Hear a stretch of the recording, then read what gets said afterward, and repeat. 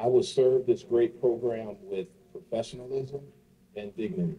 49-year-old Terry Primm is now the 10th head coach for Siena women's basketball, and he's excited for what the future has in store.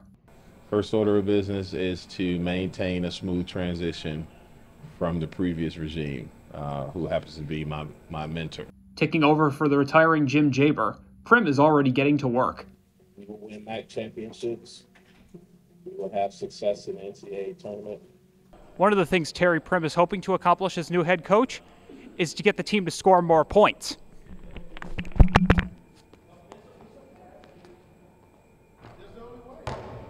He already has a talented recruit for the upcoming season. Dwaynesburg standout Allison O'Hanlon committed to join the Saints 2 years ago. She has an incredible spirit.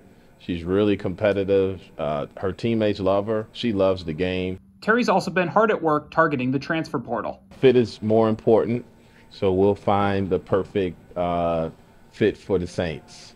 And he's already had experience as head coach.